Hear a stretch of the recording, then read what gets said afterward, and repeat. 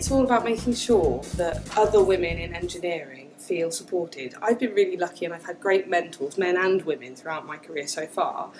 But I know that it's not always the same for other women in different parts of engineering or even in materials. So for me, I just want other women to know that there are women out here to talk to and that we should all be talking to each other and supporting each other, because although there isn't as much difficulty being a woman in this male-dominated environment anymore and it's become more normal, it's horrible to think that there might be people struggling with things and not knowing who to talk to. So that's what I think it should be about. I think that I see more activity, and days like this Women Engineer Day in the UK, this national event, is extremely important in just raising the visibility and the importance of STEM and women in engineering fields. So even though it's just the second year of it, if you've influenced just a few women to seek out engineering careers as a result of activities last year and this year, then you've won. I think we need to do more collaboration. So there's a huge amount of work going on, like today, National Women Engineering Day. A lot of the professional bodies, a lot of the large corporate websites and things, a lot about women in engineering.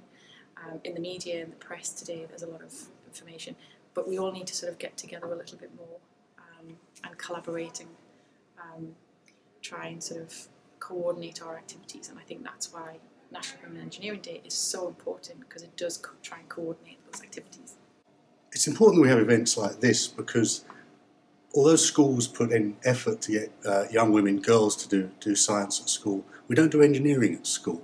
And so to get women to enter careers in engineering, it's very important that universities lay on events to tell young women what the possibilities are for them, and to make sure that they know that university is a place that they can come to study engineering.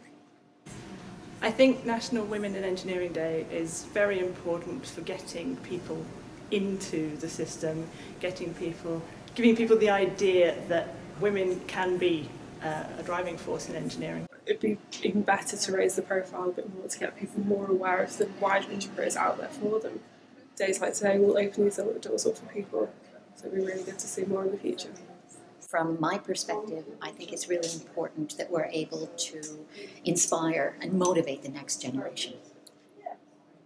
The careers in STEM are very good for women. Good money making, good in terms of excitement and passion. So days like this are critically important to start getting those messages out.